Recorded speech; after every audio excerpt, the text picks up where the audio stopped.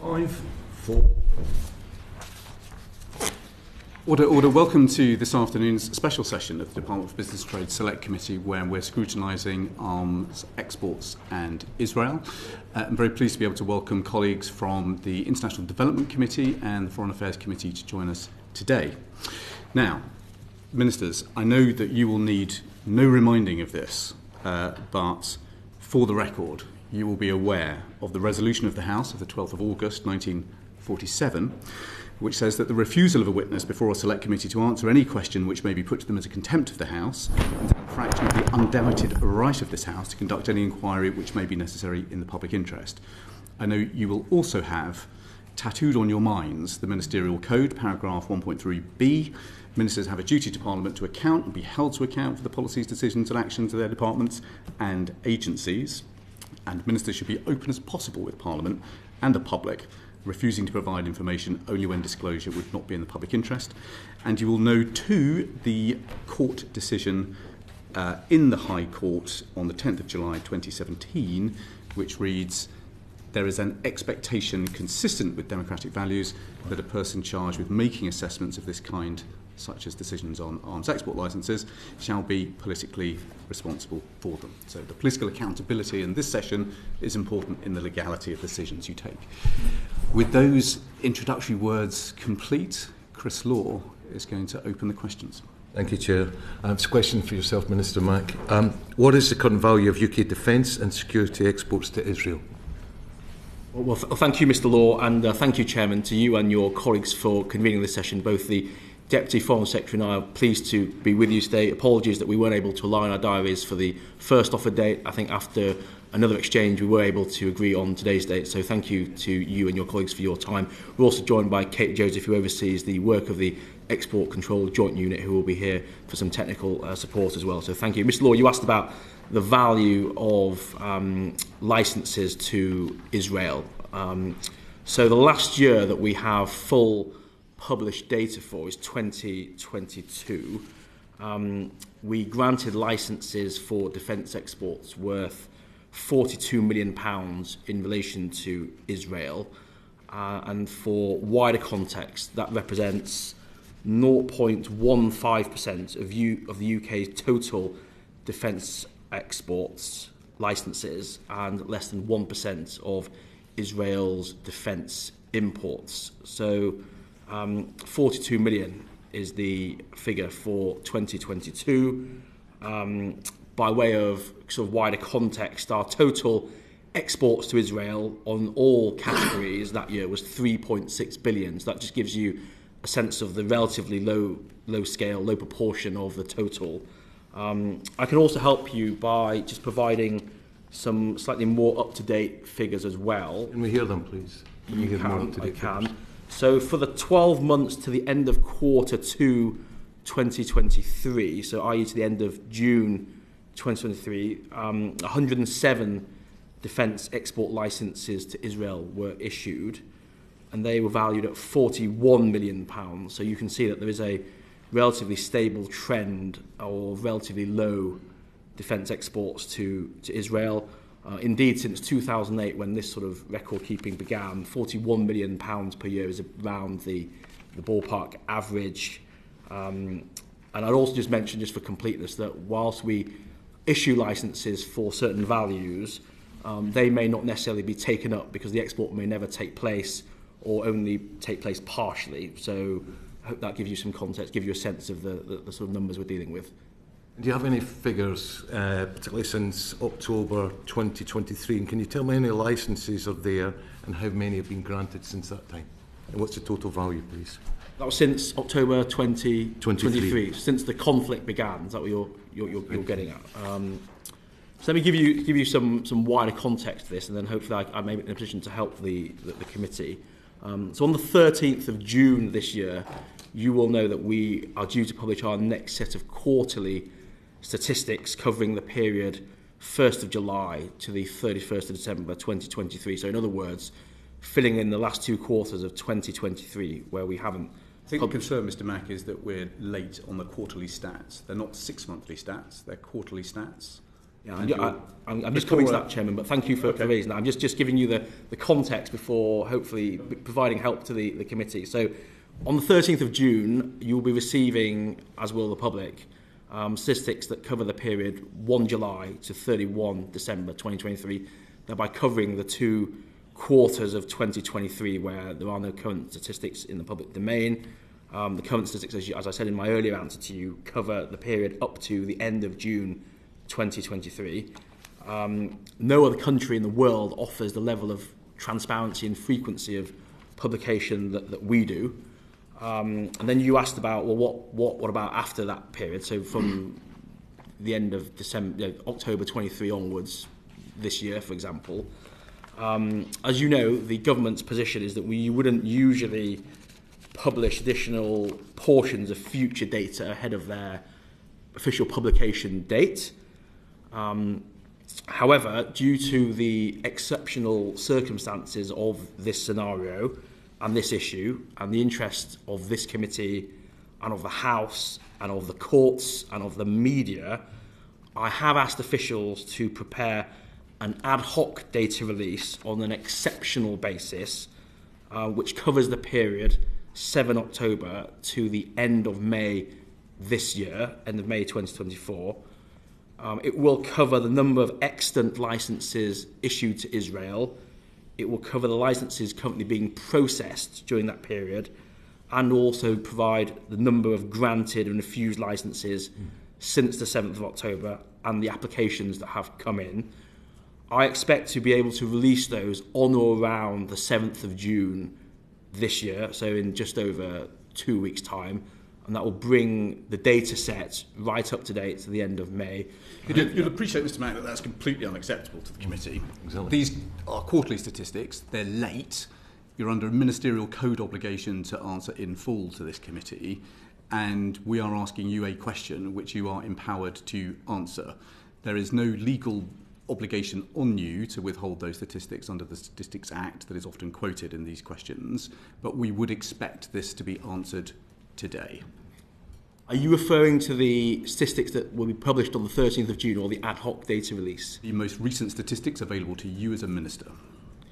Okay, well, the statistics that are being prepared for the ad hoc release are not yet ready. As you will probably appreciate, they're complicated, take time to get right, and I know the committee and the whole House has a strong interest in making sure these statistics are available to members and to others. So we want to get that right, and in just over 2 weeks we will have a data set that is outside the normal cycle of publication, which will assist the committee and provide you with data that is right up to date. Why are the quarterly stats late? Why are you having to produce 2 quarters at the same time?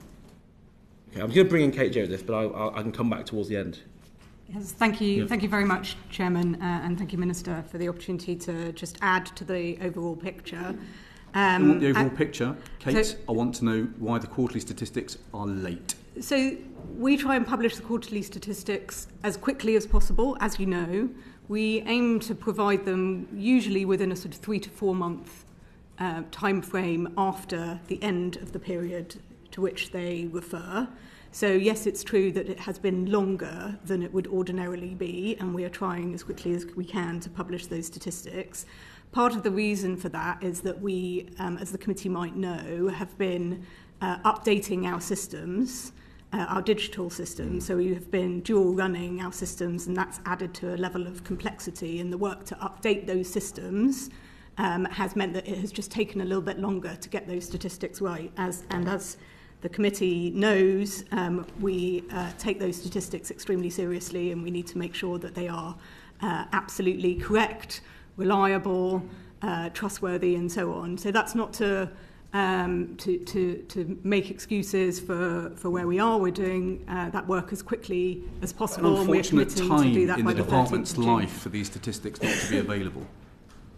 So we'll publish them as soon as we possibly can. We've committed to the 13th of June. That is a little bit longer than we sometimes take, but we don't have a specific obligation for how quickly we publish them after the end of the time period. But a matter of global controversy. The UK's position is under intensive debate here in this Parliament, and you can't supply 2 members of this House stats which should have been published some time ago.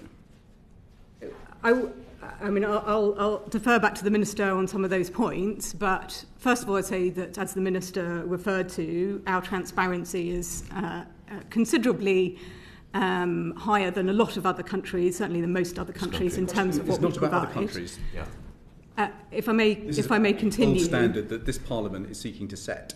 So we will publish that data from 2023 on the 13th of June. What we are also doing, in addition, over and above our commitment to publish our data on a quarterly basis, is agreeing to provide to the committee in early June much more up-to-date data on this particular issue on export licences for Israel that will take us up to the end of this month, and that is fairly unprecedented. That's an ad hoc release on exceptional grounds, and as you know, we provided information to the court earlier this year as well. So on the issue of arms export licences to Israel, we do have more up-to-date data than we have in terms of the global picture. We have data up to the end of November 23. Have you provided to the courts data that is more recent than the data you're providing to Parliament?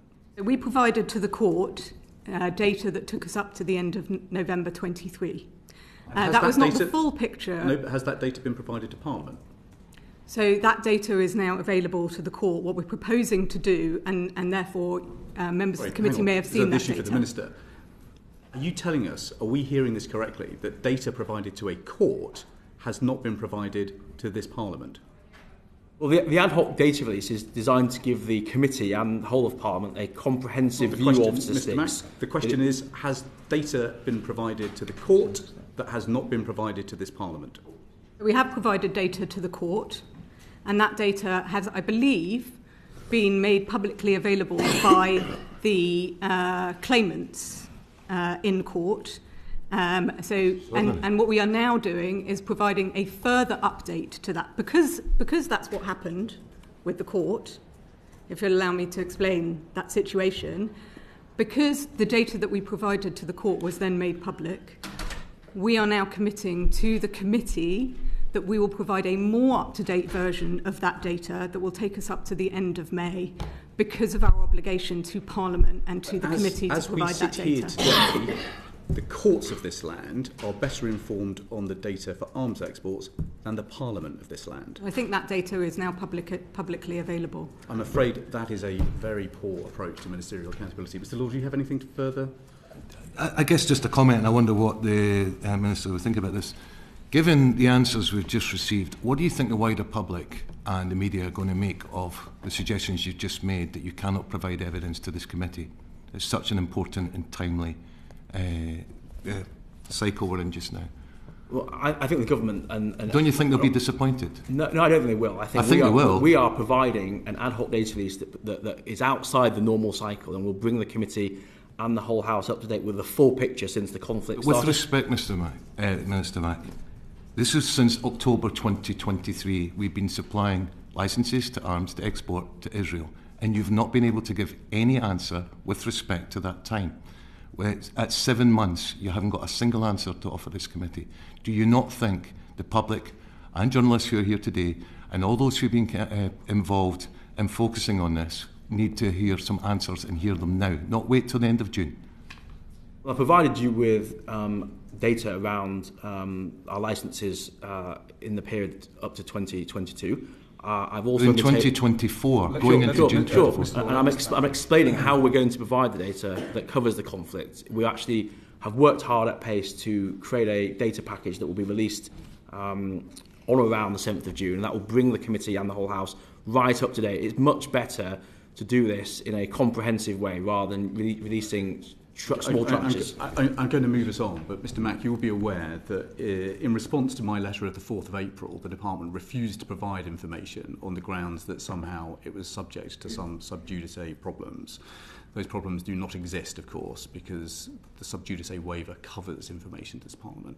You're now telling us that the courts have more up-to-date information than has been supplied to Parliament, and we are 48 hours ahead of a debate in Parliament on arms export controls to Parliament. I think I speak on behalf of the whole committee when I say we are deeply unimpressed by your ability to provide up-to-date information to this department, and that will obviously have implications for the way this department has to approach its arms scrutiny work over the days and the weeks to come. Let me come to Julie Marsden. Can I come back on a few of those points? Of course. Yeah. So on the sub judice point, the Secretary of State wrote back to you just to confirm that she was not seeking to use sub judice in relation to that issue. She was simply saying that the government doesn't comment on legal proceedings, which is a long-standing convention, and obviously the Deputy Foreign Secretary and I and Kate are here to answer your question, so there's no question of using sub judice as a shield by which we wouldn't answer your questions. We clearly are. And in respect of the core question that Mr. Law and you've asked about is the government forthcoming, open and transparent about providing data to you? We're very keen to do that. We recognise the interest from your committee in the House and the courts, and we are providing you with a comprehensive, methodical data sets as quickly as we can. I would suggest an alternative approach would have been to lay the evidence you gave to the court in the library when you submitted it to the court. Mr. Marsden. Thank you, Chair. Minister Mack. The Minister for the Armed Forces previously claimed that the UK had provided no lethal or military equipment to Israel since the 7th of October 2023. This was subsequently amended to say the UK government has provided. To set this record absolutely straight, has the UK exported lethal military and or security goods to Israel since the 7th of October 2023? Thank you very much. So by way of background, the UK government doesn't sell or ship defence exports to Israel or provide lethal aid directly, unlike, say, the United States, which does do that from a state-to-state perspective. What we do in the UK is we license private companies, some of which you'll be aware of, to export products to Israel. That does include defence exports, but as I said in my opening remarks to Mr. Law, that counts for less than 1% of Israel's defence imports. So in other words, we export a relatively small amount of kit to Israel when you look at it from an import perspective.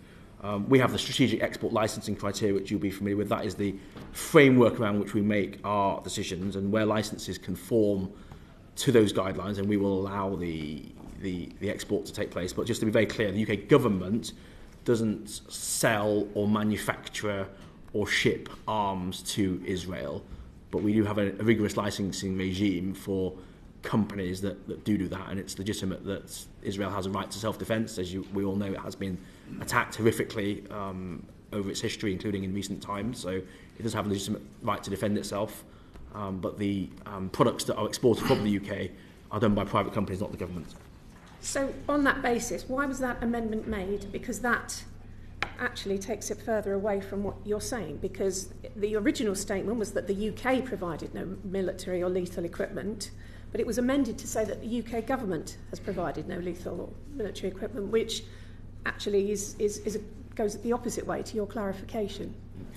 I'm not aware of what the context of that statement was or why it was made, or what the wider sort of environment in which made, but I can clarify that the UK government doesn't manufacture or sell directly defence products to the Israelis, but we do license private companies to do so. Understood, thank you. Since 2008, the quantity of licences granted for the export of targeting equipment was the third highest after radar and electronic warfare components. A further 15% of the value of every F-35 exported to Israel is also produced in the UK, which Israeli military sources report are being used in Gaza. How confident are you that export categories such as these will not be used to facilitate violations of international humanitarian law? Thank you. So I mentioned that the SELC, as we would call it, the criteria, is the framework by which we would assess exports, including defence exports, to Israel. As I also said, Israel is a long-standing bilateral trade and defence partner. We have a long-standing relationship with Israel, and therefore we do licence the export of defence products to them. These range from components for vehicles, some of the products that you mentioned, as well as UAVs, etc., etc. Even though the numbers are small, our relationship is important with Israel, and the Foreign Secretary conducts an assessment, which you will also be aware of, which is evidence-based around Israel's compliance with international humanitarian law, and the test is whether there is a clear risk that anything we export from the UK would be used for a serious violation of international humanitarian law, and the assessment is that that threshold has not been met, and therefore the position remains unchanged, and we continue to support Israel and license exports for defence in a very rigorous, methodical, technical way. So I hope that answers your question. I'm not sure. Can I be very clear? Are you confident that targeting equipment and F-35, the contribution from the UK being part of that, are not being used to facilitate violations of international humanitarian law? Well, our process is evidence-based, including information that goes to the Foreign Secretary and the FCDO, which then feeds into our process. We have a very clear test for what we would license and not license, and therefore, if the threshold is not met, then the licensing will be allowed. So, I am confident. Thank you. Stephen Bottom. Thank you, Chair. Minister Mack, we've just been talking about the F-35 programme. I'll declare an interest. There are hundreds of jobs in Burnley reliant on that programme, and if you look at it, it's one of a number of major aircraft programmes, Typhoon, F-35, now GCAP, reliant on multinational consortia coming together. I wonder, and the Deputy Foreign Secretary might want to share a view on this, I wonder what you think it would do for the UK to take a position on F-35 component exports for the rest of the global consortia we work with, and whether that could then have an impact on other programmes that we work in global relationships with. Well, thank you. You're right that the UK is a key member of the F-35 programme, which is a multinational programme involving our allies, obviously American-led. We supply around 15% of the components of the aircraft during assembly and repair, and we also supply components like the ejector seats for the aircraft. Now, the majority of the components are exported to global supply hubs and global logistics hubs where other members of the F-35 partnership can draw on those parts as needed. But when we allow exports, as I mentioned to your colleague, we use the strategic export licensing criteria for that as well, even though that's quite a famous programme. It uses the same criteria as any other less famous exports, and the test is the same, and therefore we have not found those exports to violate those criteria, and therefore they are allowed. But as you rightly say, we have international partners involved in that programme, and we continue to engage with them on defence, diplomacy and security issues. I wonder if I could press you a little bit more though. In the last couple of years, we've seen an example on Typhoon where Germany had some objections to the export of Typhoon to, I think it was Saudi Arabia at the time. Now, that did have, will have had implications for Germany's reputation as a reliable partner in some of these global consortium that you just can't do some of these big projects without. Do you worry that if the UK went down the same route, that would have an impact on our reputation as a dependable partner? Well, I think the UK is an important part of the F-35 programme. As you know, it's a fifth-generation jet that is used by many countries around the world, our allies, and I want the UK to be seen as a capable defence partner. I've returned from a meeting only last week with some of our international allies in relation to GCAP, the programme you mentioned, which obviously is a separate programme, but we do have a good reputation for defence innovation, and the F-35 programme is important. I'm not aware that any of our allies involved in the programme at a national government level have chosen to suspend any extant licences to Israel, and the F-35 programme continues, and I want us to maintain our reputation as a reliable partner, but that doesn't prevent us from engaging with our allies on the issues around the Middle East or in any other theatre. We speak frankly to them, as the Deputy Foreign Secretary will tell you, but in terms of the F-35 programme, it remains important. Okay. Yeah. Briefly. On this question? Yeah. No, I'm okay. Okay. Can I just check, was any UK supplied equipment used in the World Convoy attack? We have no evidence that it was. And was any UK sourced equipment used in the lethal attack on medical aid for Palestine in January? You have any? Can I help, Chair? We have not so far been able to identify any UK licences for any components or equipment for use by the IDF with the Hermes 450, which is the drone which is alleged to have been used in relation to the World Central Kitchen strike. It may be helpful if I just add for the committee that in the last 10 years we've granted a small number of export licences to Israel for both this drone type, that is the Hermes 450, and specially designed components for this drone. However, none of these were for the use of the Israeli Defence Forces. And so, as far as you know, there was no UK-sourced equipment used in the lethal attack on medical aid for Palestine in January?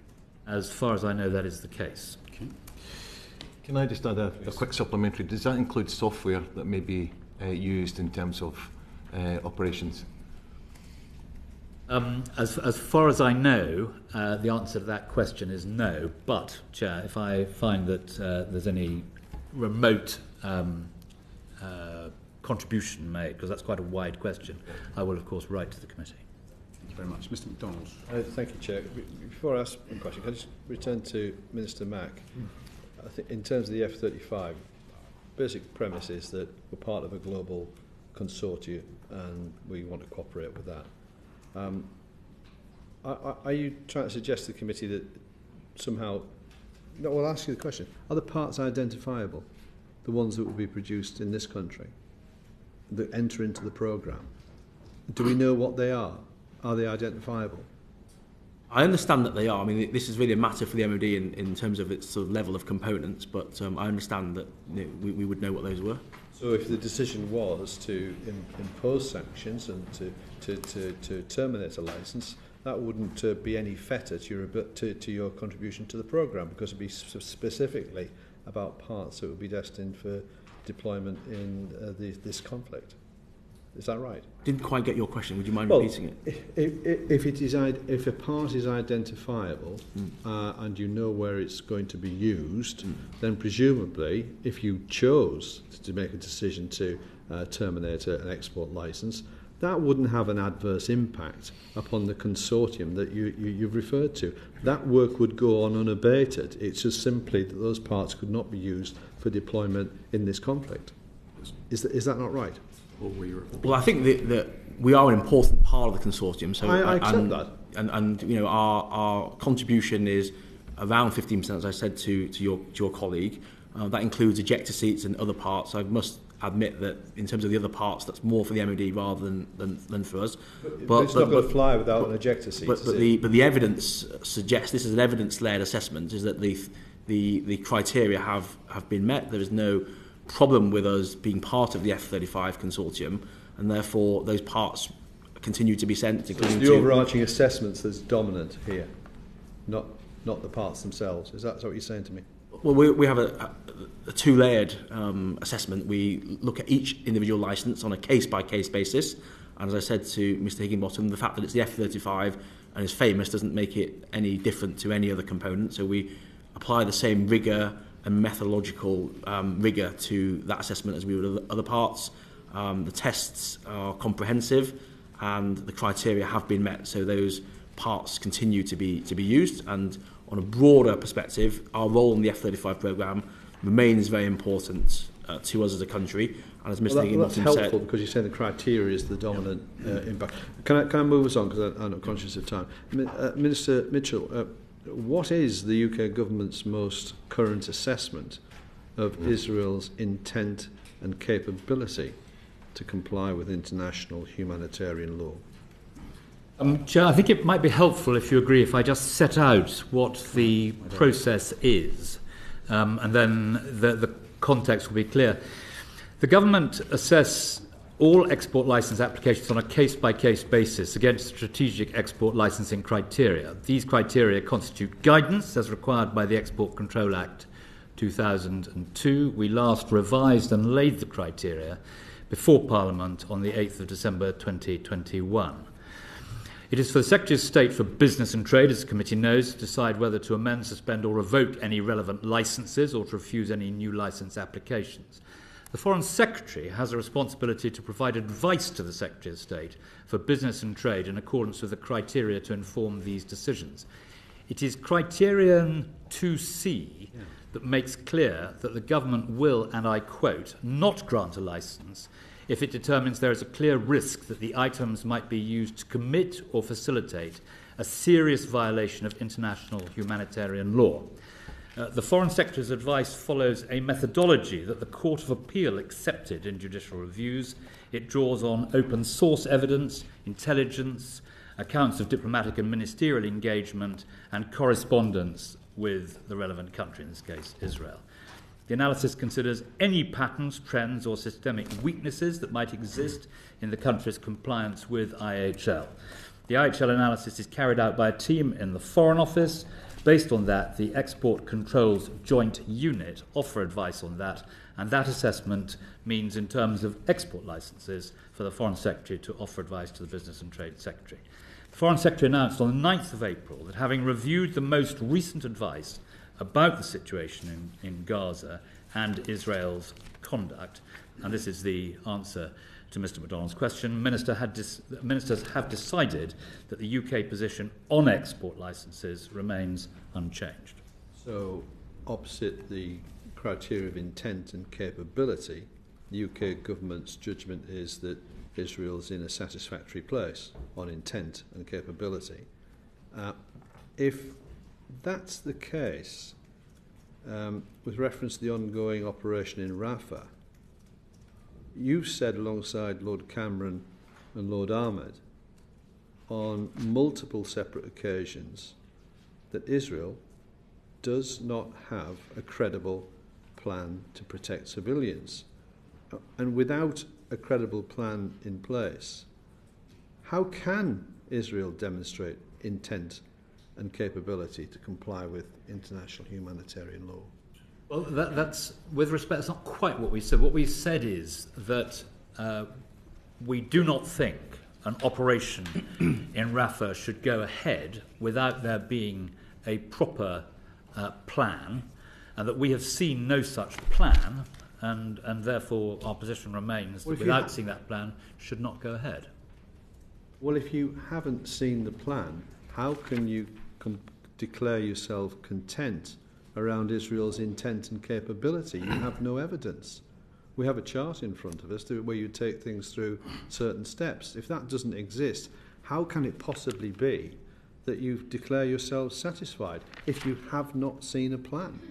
Well, the significant operation in Rafah has, it appears, has not yet started, and therefore we would not be... 100,000 people had to move, if that's not significant. 600,000. If that's not significant, then what is? Well, it's true, and the Israeli Defence Force warned 400,000 to move, and 800,000 have moved, and we are seeking, along with our allies, to take care of them in the best way we can. The committee will know that British aid has been delivered both by maritime means and the pier, which pierced the beach now. The displacement of 800,000 people would imply quite a significant operation, though. Well, they've given a warning that 400,000 should go. 800,000 have chosen to go. But that of itself would not lead us to make a change in its assessment. It's important to recognise that there is a very robust legal process here. It's set out in an Act of Parliament. It's a rolling legal process. It ends with advice, as I set out a moment ago, to the Business Secretary from the Foreign Secretary. The issue we are asked to adjudge is, does Israel have commitment, capability and compliance under the lines of criterion 2C, which I set out. When we look at it, we take account of humanitarian issues to do with detainees, the military conduct of the IDF. So we're not required to say that Israel has a clean bill of health, and while we don't publish or comment on legal advice, we always act in a way consistent with it, and that is the judgment we then deliver to the House and to this committee. Go on, Mr. MacDonald. Well, the government previously supplied some of its IHL assessments to the High Court, yes, which are now public knowledge. And the government has stated and the courts have agreed that political responsibility for these decisions depends upon parliamentary scrutiny. So we're coming back to the same issue. So why is the government refusing to provide information that might explain its decisions to this committee and to Parliament? Because there'll be other assessments beyond those that have been disclosed. Well, we are acting, and Mr. Byrne is an extremely distinguished and senior member of a past government, so he knows how the situation works. We are acting absolutely in accordance in this with the precedent of past governments. Governments do not publish their legal advice, which is where Mr. MacDonald is perfectly properly heading, but we do not publish legal advice. The exception is only that there has been a summary of advice when British troops are being committed in action, and the House will remember the precedent from Iraq when David Cameron, now the Foreign Secretary, then the Prime Minister, committed British troops in Libya. He did precisely that, and the then Attorney General Dominic Grieve presented that summary of legal advice. The position today in this appalling catastrophe that has befallen Gaza is different from that, and we are proceeding in precisely the same way. Governments of all parties proceed in these circumstances. The scale of this is enormous, and you talk about 600,000 people moving. By 800,000, and some have chosen to go. What choice did they have to move? Was this just, I think I want to go and live somewhere else? I mean, isn't that a preposterous suggestion to think that this is a matter of free will to say I'm going to move somewhere else? No, the issue so what you're saying to me is I've set out the government's structure, the strategy that governments follow, never revealing the legal advice, but acting always in accordance with it. I said it, and you're saying to me that this situation is so awful, should we not depart from that precedent? And my answer to you is no, we should not depart from it. I'm saying that on the basis of credible NGOs, international bodies and partner countries, that the threshold's long since been reached, and people in this country and across the world are bewildered that the UK government doesn't come to the same conclusion. What else has to happen before you would deem Israel to be in breach of international humanitarian law? Well, I think it's incredibly important that these decisions are not reached at the whim of a minister at the dispatch box responding to the mood in Parliament for what is being said in a committee. It has to be with a process. I've set out, I hope helpfully to the committee, exactly how that process operates. And Mr. MacDonald, I don't think you would expect ministers to operate outside those parameters of any party. And to your point about the 800,000 people who now have decided to move, 400,000 of them want to do so by the IDF. They have moved as a result of the circumstances. On a rolling process, we continue to evaluate all these things. But as of now, there is no change to what the Foreign Secretary set out in April in Washington. Can I just bring a focus back to your judgment as a minister about this point about intent to observe international humanitarian law? So in your introductory answer, you set out, you set out very eloquently to Parliament on a number of occasions, that a judgment about intent to comply is an important component in the way that you come to a judgment. That's quite right. Lord Ahmed said to the Foreign Affairs Committee on the 14th of May, I think Israel is really leaving many of its partners, including ourselves, pretty challenged on where we are currently on the issue of international humanitarian law and how they are fulfilling their obligations. There is no plan. Israel has not shown us a credible plan. You get a leaflet in the morning that says you must move by the afternoon. It's a pretty stark choice. So the question that we've got is on this, and we're going to go through each component in the decision-making framework. And we're going to start with intent. And if we can't see a credible plan to adhere to international humanitarian law in Rafah, we're trying to understand how you've made a judgment that, yes, Israel does have the intent to honour international humanitarian law. How can you come to that judgment in the absence of seeing a plan? Well, this is the result of a legal process upon which we do not comment, but we follow the results of the legal advice that we receive. And on the issue of intent, you will know, Chair, that in much the same way as in Britain, we have legal advice in issues of targeting and lawyers embedded in troops which take decisions. The Israeli system is very similar.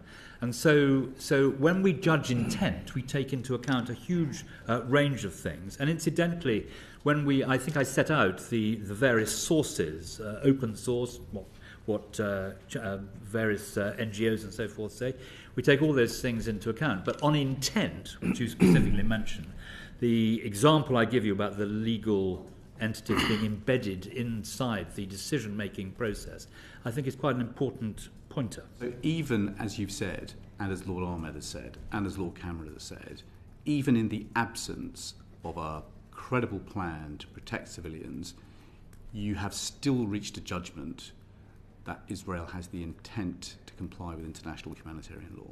We have no reason. We did our assessment, and the Foreign Secretary announced it in Washington, and that remains the assessment of the government. And was that his assessment, or was that the advice put to him? So he reaches his conclusions on the basis of the advice he receives.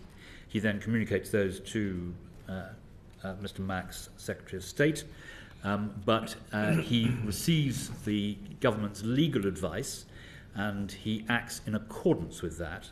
And as I've already pointed out, for reasons which are heavily precedented and which you, Chair, will understand, we don't publish that legal advice. You're inviting the committee to believe that even in the absence of a plan to protect civilians in Rafah, and given everything you've said, you're inviting us to believe that you still believe that there is intent to comply with international humanitarian law. The position today is unchanged, and therefore that includes the question you are asking me since April the 9th, when the Foreign Secretary made his statement in Washington. Do you believe today, Mr. Mitchell, do you believe as the Minister that Israel currently has the intent to comply with international humanitarian law in Rafah? It does not matter, Chair, what I believe. What is important is the legal process which informs that decision. That legal process continues on a rolling basis. The Foreign Secretary will receive the legal advice, and when he receives the legal advice, he will make a judgment. But as he has always confirmed, and as I reconfirm, he acts in accordance with that advice. Exactly. He, as a minister, takes the decision, not the lawyers. And that is why it is important to this committee what you think as the minister that will help shape the decision. I'm not the minister who makes the decision. The decision is made by the Foreign Secretary in this process which I have described. And of course, I completely accept that process and accept the decision that the Foreign Secretary makes. And he then communicates that to the Secretary of State for DBT, and she then exercises her judgment in accordance with that. This is a question that we would need to put to Lord Cameron. Well, no, I mean, he'll give you the same answer I suspect that I will be giving you, and that I am giving you. It's his decision. You're saying you support it. Do you agree with him? The question is, does the minister taking the decision believe that Israel has the intent to comply with international humanitarian law in Rafah? And the answer is he would not have made the decision that he did unless he did believe that. So, Hara, did you want to follow up? Yes, thank you, Chair. Do you think it'd be fair to say that any reasonable person tuning into this committee today would say that it's quite obvious that this government are finding political reasons to get the evidence to fit the criteria because they are desperately, for political reasons, want to continue to sell arms to Israel when the evidence is simply not there? No, Mr. Hara, I would not expect those tuning in to this important committee to reach those conclusions. Indeed, I would hope they would reach the reverse, that ministerial whim going with the flow of a committee or a feeling in the House on any particular day is not the right way to reach these decisions. You need to reach the decisions through a very careful process. I've tried to lay out for the committee precisely what that process is, and it's right that ministers should act on the basis of legal advice. That is the basis of the rule of law. We act on the basis of legal advice. We don't publish it, but we act in accordance with it. And bear in mind that, we get judicially reviewed from time to time, and therefore, we have to be absolutely certain that we act in the way I have set out for the committee. Well, let me ask you about the rule of law. Does the UK government regard international humanitarian law as an absolute, or is it a spectrum? Well, international humanitarian law and the criteria under which we assess whether a country is abiding by international humanitarian law are precisely what I have set out. We have profound concerns about the humanitarian position inside Rafah, but that is separate from the issue of whether or not the criteria have been reached, which mean that we would determine there have been a breach. What I want to do is I want to go back to the rule of law which you brought up, and I'll ask again, does the UK government regard international humanitarian law as an absolute, or is it a spectrum? Well, it has to be interpreted, and that is why we have the advantage of legal advice in making that interpretation. It goes back to the point I was making before, that this is not for the whim of a minister. This is for a proper process with the different stages which I have set out, properly conducted. Let me go back then to 2019, and in the evidence to the Court of Appeal regarding weapons sales to Saudi Arabia, the UK government said in terms of the use of those weapons in Yemen that Saudi breaches of international humanitarian law fell, and I quote, well within the margin of error that would be expected of a conflict of this nature. Now, where in the Geneva Convention it says, that it's acceptable to have a margin of error in international humanitarian law, I don't know. But is the government then using that principle it used for Saudi in 2019, that there is an acceptable margin of error within international humanitarian law in assessing its decisions on Israel? Well, I wasn't privy to those discussions. Yes, but you are here on behalf of the UK government. Well, but also, as you may recall, Mr. O'Hara, I was then profoundly opposed to the government's policy on Yemen. And so I certainly was not involved in the decisions and discussions that were going on then about this. But, I've been very clear. The key question we have to ask ourselves, ministers have to ask ourselves, the duty that the Foreign Secretary has to discharge is, does Israel have commitment, capability and compliance? And the judgment that the government has made on the basis of legal advice is what was set out by the Foreign Secretary. I hear what you're saying, but what I want to find out is this government acting within margins of error when it comes to compliance with international humanitarian law? It's said it, in its own words, it said it's done it before in terms of Yemen and Saudi. So is that still the policy now? And if it is, what are those margins of errors within which it works? Well, I'm not aware that the policy has changed since then.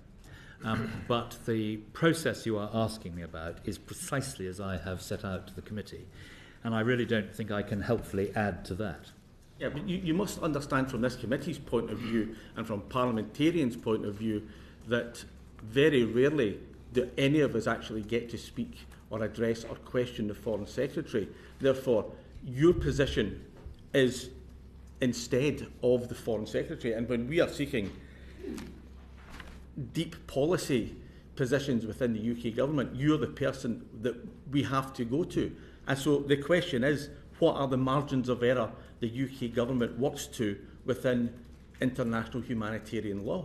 Well, let me be clear about that. Firstly, if Lord Cameron were here, he would, I believe, be giving precisely the same answers that I am giving. As the chairman of the committee knows very well, government is seamless. Collective responsibility determines that. So you'll be getting the same response from Lord Cameron. Secondly, just in case this was behind your question, Lord Cameron is extremely available. He appears before the Foreign Affairs Select Committee. He's going to do so again shortly. These questions that you are asking me will undoubtedly be asked of him on those occasions, and I think you will get the response. Now, in terms of any lassitude, which is what's behind your question, I've set out the legal process. The legal process makes the proper judgment, and ministers act in accordance with the advice that they are given. And I don't think I can be any more helpful than that, Mr. O'Hara. I fear you're right. Going to move us on, Mr. Law. Thank you, Chair. I've been listening to what you've been saying, Deputy Foreign Secretary, and I know you have to wear two hats because you're also Minister for International Development and Aid on the ground, and I heard you talk about the profound concerns you have about humanitarian man-made crisis that's in Rafah just now. So I want to bring our attention to Rafah, notwithstanding the starvation in northern Gaza. But just going back, Lord Cameron mentioned that the UK will oppose a major operation in Rafah without a clear plan, quote unquote, to protect civilians. Now, we've already established today that there's no clear plan. I don't know what a major operation looks like, but given that almost half the population has fled for their lives through leaflets that have been dropped over them from the IDF, I wanted to ask, what would your opposition look like, and how will you make sure our arms export licences are being considered as part of the UK's overall response? Well, we are clear, Mr. Law, that we would not support a major operation in Rafah unless there is a very clear plan for how to protect people and save lives. And as I said earlier, Chair, we've not seen that plan, and in these circumstances we would not support a major operation in Rafah.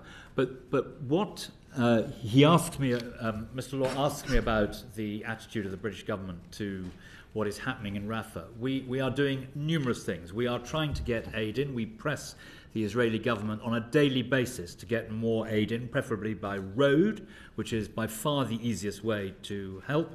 And on that point, can we ask how long has the Rafah border been closed? Well, the truth is that that effectively nothing has got through Rafah effectively since Does that say the Israeli government's not since about the listening? 6th of May. But the reason for that is that in order for humanitarian supplies to flow in Rafah, there needs to be a deal between Egypt and Israel.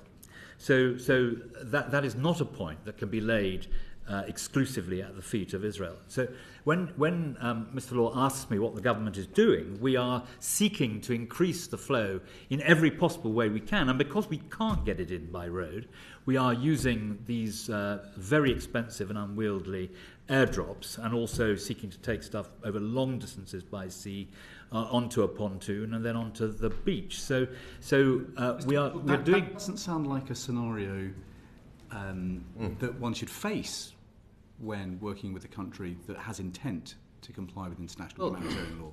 Well, one would not wish to face it, but this is the position of Israel was that on October the 7th, more Jewish people lost their lives in a pogrom that had not been seen since 1945 and the end of the Holocaust. So that is why the government says, and I repeat extensively in the House of Commons, that Israel has the right of self-defense but must abide within international humanitarian law, which is at the heart of what we're discussing this afternoon.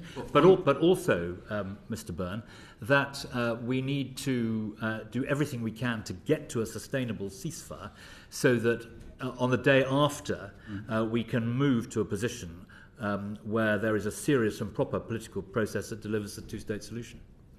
And on that point, do you accept that starvation is being used as a weapon of war, given the fact the UN figures, particularly in northern Gaza, but also across Gaza just now, the numbers of children that are dying from starvation and malnutrition?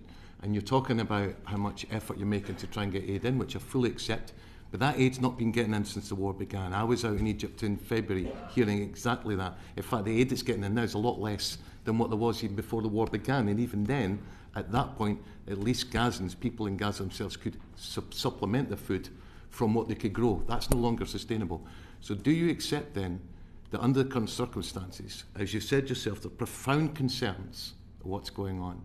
And I know I'm asking you to put your minister's hat on here, that starvation could be used as a weapon of war, and that would breach international humanitarian law, and would certainly ask us to reconsider our arms export licences. So you cannot use starvation as a weapon of war and remain within international humanitarian law.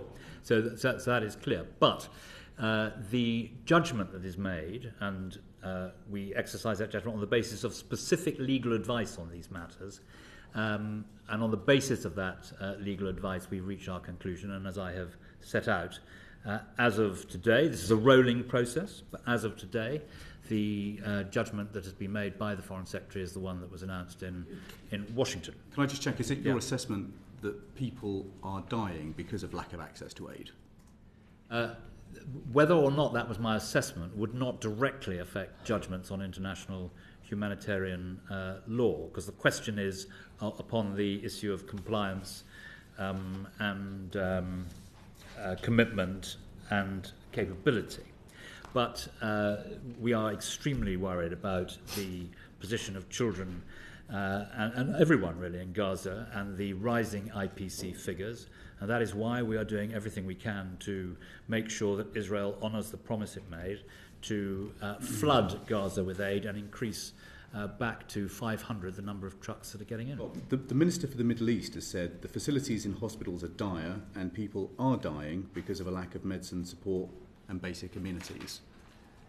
Do you share that analysis? Well, I think the position of the hospitals is absolutely terrible, and the Minister of the Middle East, of course, is absolutely right to say that. That is why Britain and others are working with Israel to try and make sure that we get into Gaza the necessary food and medicines and shelter particularly. There were 8,000 shelter kits that were landed from Britain at the weekend, and also why our field hospital there has moved to a place where it can provide more treatment than it could where it was, and has treated thousands and thousands of people. Brendan O'Hara, very briefly. Very, very quickly. Can I ask you the same question I asked Lord Ahmed at the Foreign Affairs Committee last week? That why, in your opinion, are children dying of hunger and malnutrition in an area of the world in which food is plentiful, just 44 miles from Tel Aviv? Why are they dying? Because of the results of the appalling attack on October the 7th. That's not the reason. The extraordinary terrorist attack by Hamas on that day. So the appalling atrocity of October the 7th led to crop failures? Led to what? I mean, what's the direct link between that appalling atrocity and the death of innocent children from hunger 44 miles from Tel Aviv in an area of the world where food is plentiful? Draw that line for me, please. So on the issue of crop failure, that is a longer term issue for the region. But it is the direct impact of the attack on October the 7th, to which Israel has an absolute right of self-defence, but they must act within humanitarian law. So that is the answer to Mr. O'Hara's question. Deputy Foreign Secretary, can I just check? We've done our best to reflect on this diagram the evidence that you've given to courts and Lord Cameron has given to the Foreign Affairs Committee. And I believe you did say earlier in your evidence today that the government does take into account past breaches of international humanitarian law when it determines how reliable assurances of intent, capacity and commitment are. Is that correct? Well, the government takes into account all these things in reaching. I set out the different areas upon which we have to make a judgment. If it takes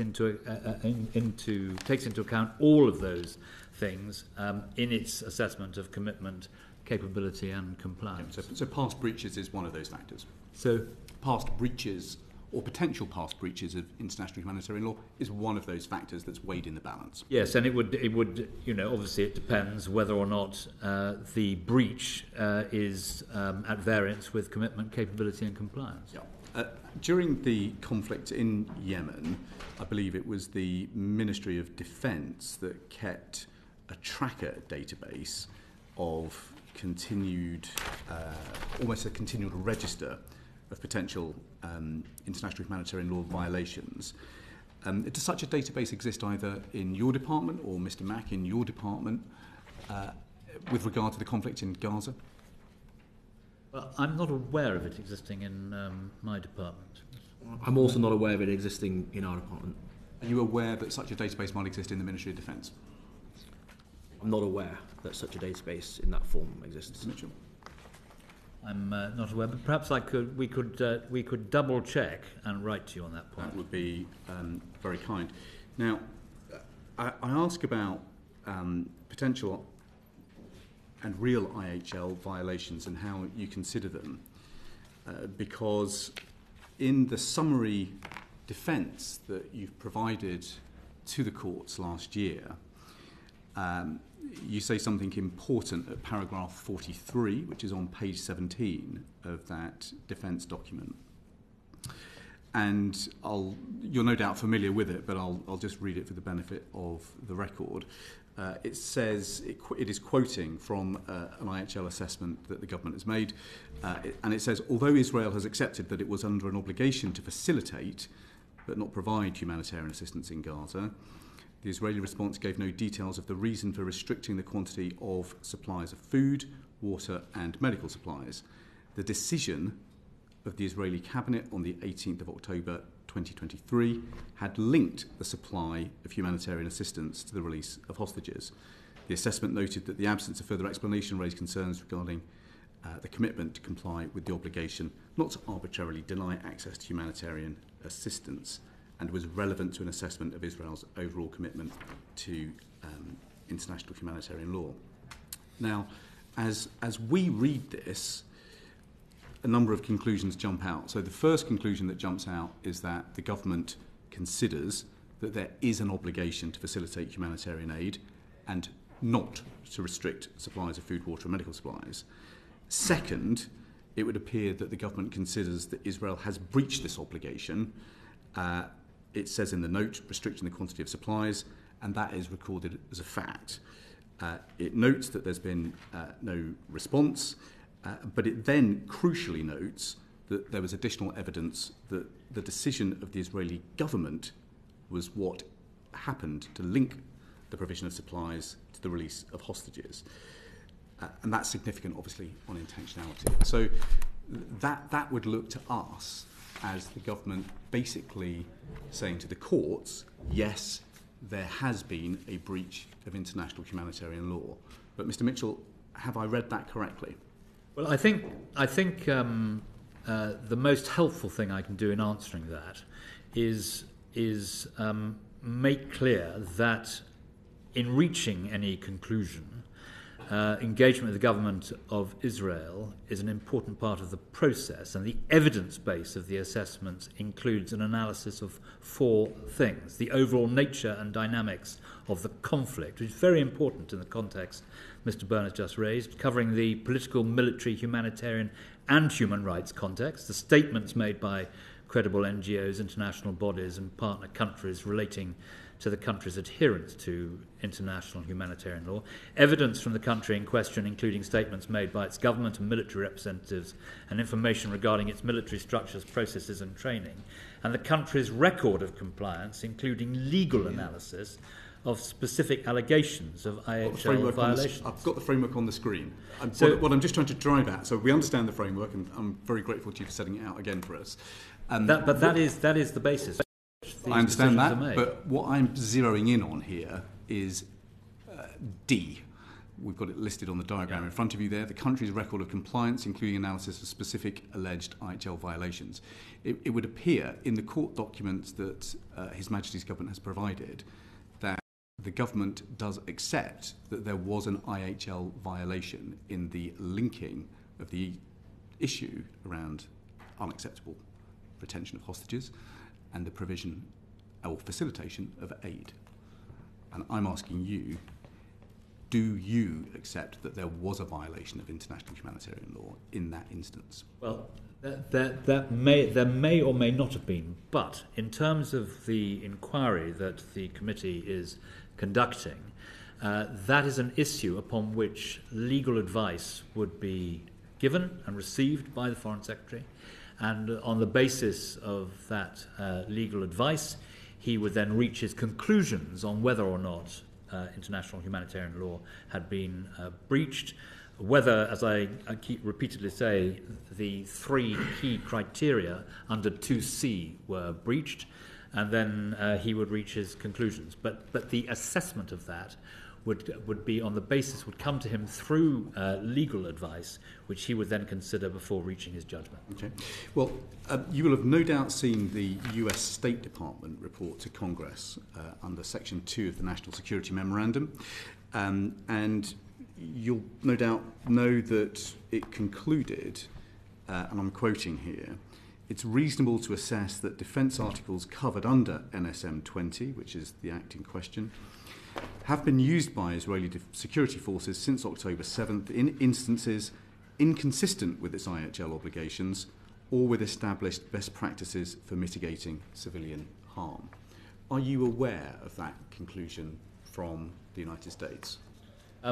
The answer to your question, Mr. Byrne, is that we note what our allies and partners conclude and do on all these matters, but we have our own processes and we stick religiously to those. So although we note what other countries are doing, and I have a long list here of what other countries are doing, it is for ministers, for the Foreign Office and the Department of Business and Trade to follow the Acts of Parliament and the regulations which I have set out in my first answer to Mr. Law, and to act on that basis. And the fact that another country, even be it a very close friend like America, might have a different structure or different conclusions even, is irrelevant. We use our own systems and we reach our own conclusions. I appreciate we use our own systems, but it's not irrelevant, is it? Because in the criteria that you've set out and rehearsed for several times this afternoon, under C, here on the diagram,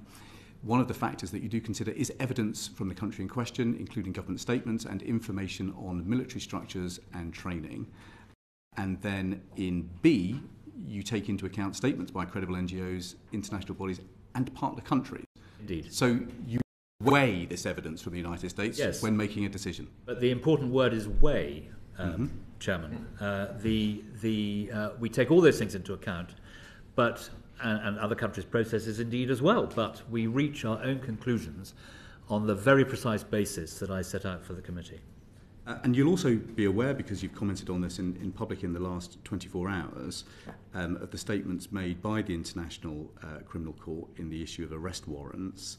And you will notice that those arrest warrants are include warrants for the arrest of Benjamin Netanyahu and Yoav Gallant. And you will know that amongst the many issues cited is starvation of civilians as a method of warfare, as a war crime contrary to Article 2B 25 of the statute. I just want to check that despite what you have said about these statements, this would also be a factor that is weighed in Category B when you're making assessments about capacity, intent to stick with international humanitarian law. Of course, but you are referring to the statements I made in the House yesterday. And the point I would make is this, that of course we are supporters of the ICC, we are signatories to the Rome Statute, but that doesn't mean that we are devoid of an opinion. And the opinion of the British government is that the ICC's actions, although they are at a very early stage and there's a lot more water to flow under the bridge, that the ICC's actions are unhelpful if we are trying to get aid in, get the hostages out, get a sustainable ceasefire, and then move on to the day after and a credible plan to resolve this long-standing issue which has poisoned the well of international opinion around the world. So you've very patiently taken us through the judgments that you've made on intent, capacity and commitment to honour international humanitarian law in Israel. And we've basically put to you 4 different pieces of evidence. The evidence that you yourself have given the House that there is no credible plan to protect civilians. The evidence that you've given to the court that says there has been an IHL breach. Third, the conclusions reached by the United States that there had been an IHL breach. And fourth, the evidence cited in the ICC arrest warrants. You're inviting us to believe that when you put all four of those factors into an assessment, the conclusion you still reach is that Israel has the intent and capacity to follow international humanitarian law, and therefore arms export licences are still okay. That is precisely the right conclusion. Of course, but I want to emphasise that this is on a rolling basis. It's not a static process, and we have an open mind about whether things could change. But you asked me for the judgment of the Foreign Secretary, and I've set out what that judgment is. But it may be helpful if I say that I appreciate very much that the committee is seeking additional information. And it may be helpful in view of the strength of feeling and the level of interest in the IHL assessment process, which the committee has articulated this afternoon. And as a result of that, I will look to see what more detail we might be able to offer in writing on the IHL assessments in relation to Israel, Gaza, both in terms of process and substance. And I will come back to the committee and to Parliament on that. But I just should emphasise that no government has sought to reveal its legal advice. We are sticking to the precedents of past governments, including those of the government in which you were a distinguished cabinet member. And so we do not believe it would be right to do that, but we will see, in view of what has been said this afternoon, we will see what additional information we can provide, and I will write to the committee about that. I'm grateful, and you will understand that when the committee has before it evidence from yourself that there's no credible plan to protect civilians, the court submission that you made saying that there was an IHL breach by Israel, evidence from the United States that says that there was an IHL breach by Israel, and the evidence provided in the ICC arrest warrants. Many of us will look at that evidence in the round and wonder how on earth someone can make a rational decision to keep arms export licences open. But I'm grateful to you for the offer that you made, and I'm just going to bring Mr Higginbotham. Thank you, Chair. I just want to come back to the overall assessment that's made on strategic licences, because I just want to try and understand where context for the conflict comes into it. So where in the assessment is the context of the 7th of October, the largest loss of Jewish life since the Holocaust? Where is that factored in? Where is it factored in that just a month or so ago Israel suffered another significant attack from the state of Iran? Where is it factored in that Hamas continues to receive financial and military support from the Iranian state? Because I can't, from this diagram, see where all of that is factored in. Is it factored in the ECJU? Is it factored into the advice given to the Foreign Secretary? Is it factored in at the final stage when the Secretary of State for Business and Trade comes to make her decision? Or is it factored in, peppered throughout all of that process?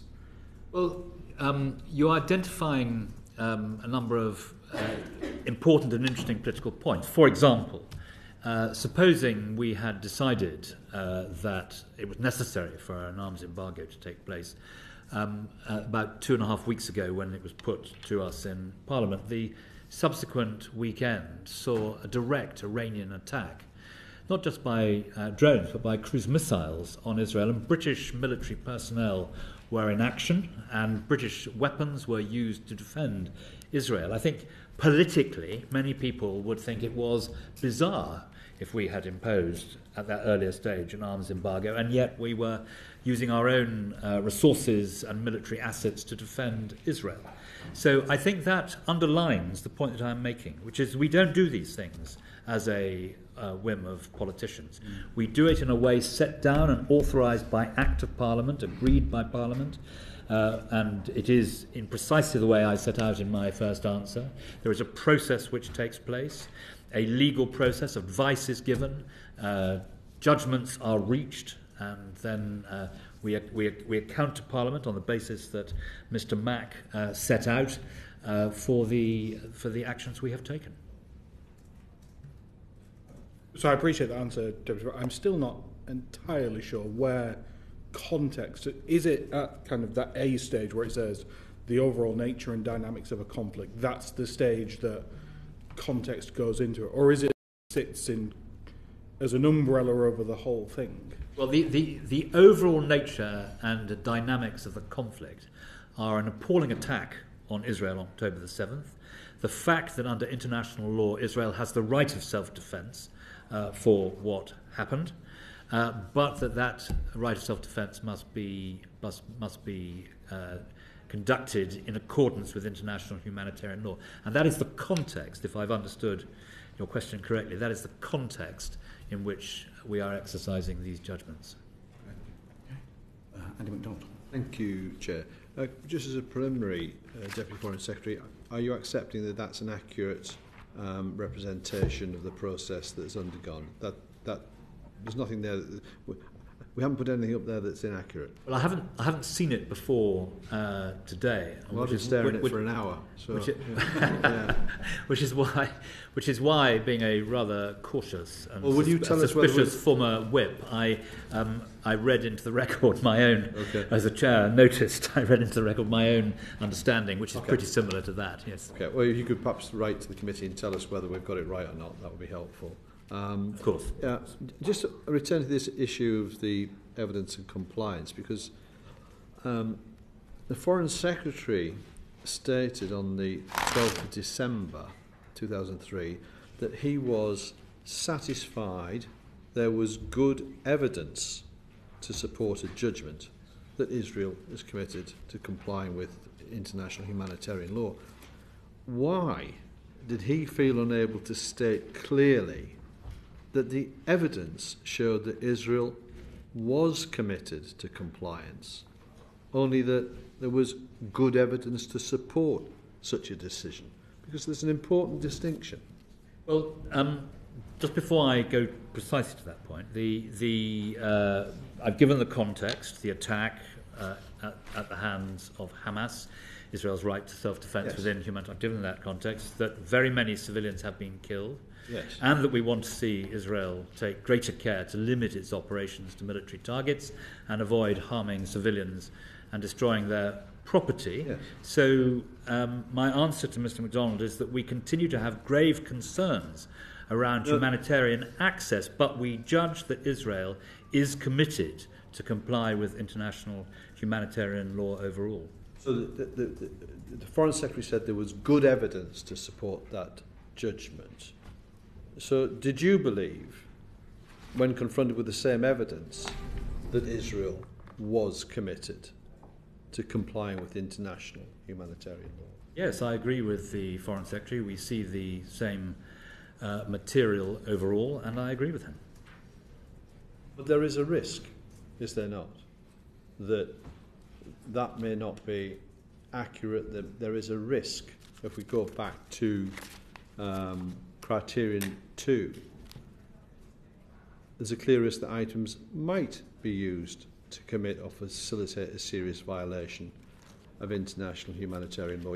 He hasn't said categorically that he is convinced that Israel was committed to compliance, merely that there was good evidence to support that view. So that suggests that there's a grey area between the positions. Isn't that one of risk? Well, it's important to recognise, as I said, that this is, I think the technical term is an iterative process, so that it's not set in aspic. It's it's a rolling process. But it's important to be clear that the latest assessment informed our decision that there is not a clear risk that items exported from the UK might be used to commit or facilitate a serious violation of international humanitarian law in the conflict. This leaves our position on export licences unchanged. This is consistent with the advice that ministers have received. But, as I said, naturally we keep the position under review. That is a remarkable position, given what we've just heard, the pronouncements from the ICC, the ICJ, and now the United States of America, who've expressed themselves in the terms that the chair has described. Are we really saying that the UK government is content that there is no clear risk or no risk of Israel being in breach of IHL? Well, the British government is appalled at what is happening. It's doing everything it can to alleviate suffering, spending an inordinate amount of time with our very strong foreign service trying to look at the day after. But if I'm talking about today. So if the British government is appalled, what is it appalled about? Well, we're appalled at the appalling attack that took place on October the 7th. We're appalled at the situation in Gaza. British ministers have set that out very clearly. But effectively, you're asking me the same question the Chair asked, and my answer to you is precisely the same as my answer to him. Well, it's pretty incomprehensible, but Mr. Mack, given that the only test is whether there's a clear risk of serious violations, why did the Secretary of State for Business and Trade make the decision not to suspend the licences? Well, as you rightly say, the test is very clear in the criteria. In criterion 2C is whether there is a clear risk that items exported from the UK might be used to commit or facilitate serious violations of IHL. She takes advice, as you've heard from the Deputy Foreign Secretary, from the Foreign Secretary, who himself will have received information from the Foreign Office and the process that you've referred to. So she has regard to those factors and has come to the conclusion that the threshold has not been met, and therefore the position remains unchanged. But as the Deputy Foreign Secretary rightly said, we keep this review on a rolling basis. We keep all licences under review, and it's not preserved in aspic, and the process is continuous. I just want to check we've got this on the record. It is your view, Mr. Mack, that there is not a clear risk today of a violation of international humanitarian law through keeping open our arms export licences to Israel? Well, I'm not the ultimate decision maker, but what I am aware of is the criteria and the role of the Secretary of State for Business and Trade as the decision maker. She has made that decision, and she's made it for based on the evidence she's received from the Foreign Secretary. That is the methodical and rigorous process that we have as a government, and it has been followed. Sounds like we need both the Foreign Secretary and the Secretary of State. Sorry, Mr. MacDonald, I interrupted you. On that point, Chair, I want to reiterate that the answers that the committee would receive would be the same as the answers today. Grateful. Well, we'd like the opportunity to... That's obviating the need to bother their eminences. Well, we needn't bother with anybody then, but just take anybody along the line. Mr. Lavery, did you want to come in on Just very, very briefly, and following on from Mr. MacDonald, I'm just slightly concerned at the fact that the eminent lawyers which have been advising Karim Khan, the ICC prosecutor, reached a conclusion that Israel were in breach of international law. Well, that's completely different to what the Home Office lawyers have said. The Home Office lawyers have said that they come to the conclusion that Israel weren't in breach of any international law. I'm wondering why would there be such a difference? These lawyers advising Mr. Khan, you've got Lord Justice Fulford, George Theodore Mirren, Baroness Kennedy, Danny Friedman KC, Elizabeth Willowst, Amal Clooney, among many, many other eminent lawyers. How are they incorrect? And the Home Office lawyers seem to be in the right place. And perhaps a couple of other very minor points. Can you confirm what type of legal training the Home Office lawyers have in this field? And are they actually confident? Are they confident in sitting in the Home Office advising ministers that Israel isn't in breach of international humanitarian law? Well, I'm sure Mr. Mack will want to answer this question, but can I have a go? I mean, these are not Home Office lawyers; they are the government's lawyers, and they deliver legal advice. As I've repeatedly said, we never publish that advice, but we act within it and we act in accordance to it. But presumably you, like me, Mr. Lavery, are not a lawyer. And one of the things I would observe in answer to your question is that 600 lawyers set out one position in the press on one side of this argument. And I certainly went to bed assuming that that was conclusive evidence. And a few days later, 1,000 lawyers set out the precise opposite. And that shows that it is possible to be a lawyer and reach a completely different conclusion to that reached by another lawyer. But equally, the importance of ministers having their own lawyers who give them expert legal advice upon which they act and within which they remain.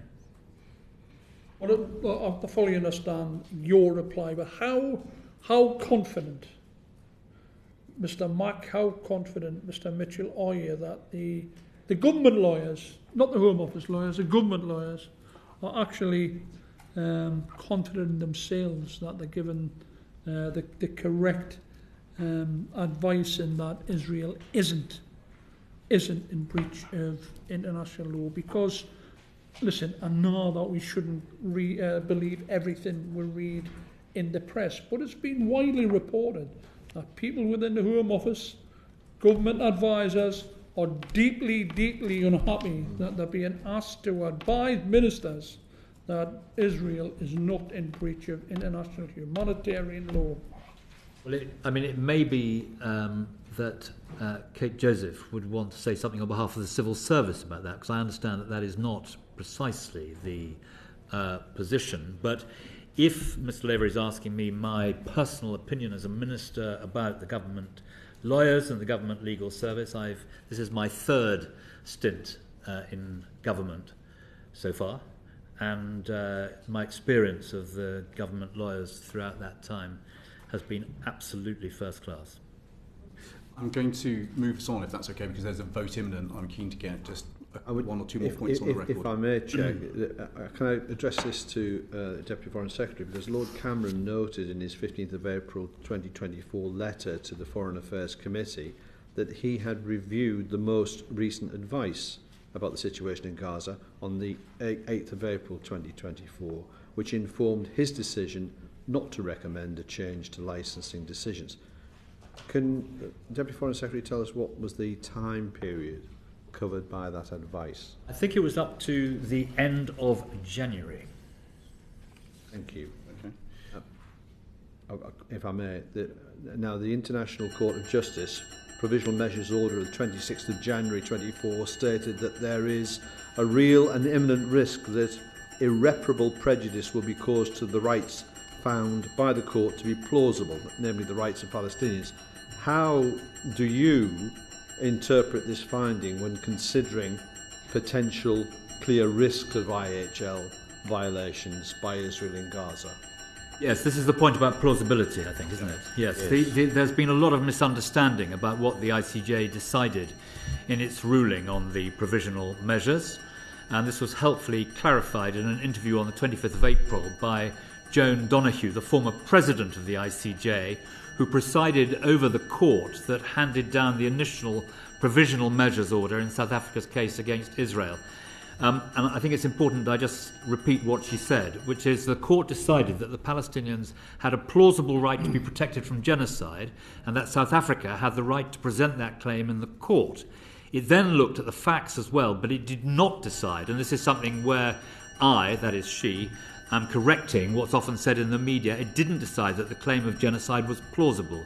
It did emphasise in the order that there was a risk of irreparable harm to the Palestinian right to be protected from genocide, but the shorthand that often appears, which is that there's a plausible case of genocide, is not what the court decided. It's useful to get that on the record. I'm going to suspend in a moment. On the current cycle for compliance assessment, I think you've got another compliance assessment due this week. Is that correct? I think it is imminent, yes. It is imminent. Thank you very much. Well, look, the committee is grateful to you all for your evidence. We're very disappointed that Parliament is not going to have the facts that are up to date that have been provided to court available to it ahead of the debate that we have today, later on Thursday. Many of us will be fairly surprised at the judgments reached given the framework that you've set out, but the evidence that we've gone through today. But we're grateful to you both for the promise of answering some follow-up questions, which we're going to write to you after this committee with.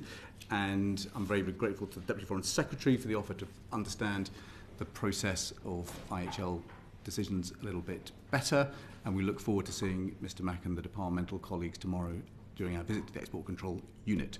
But for now, thank you. Sitting is suspended. Division in the House. Order, order. Are we coming back or not? We can all come back. The proceeding has ended.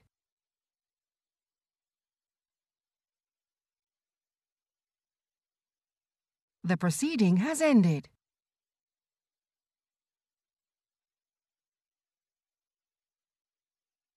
The proceeding has ended.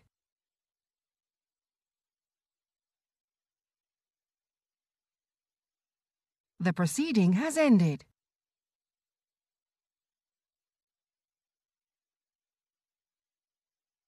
The proceeding has ended.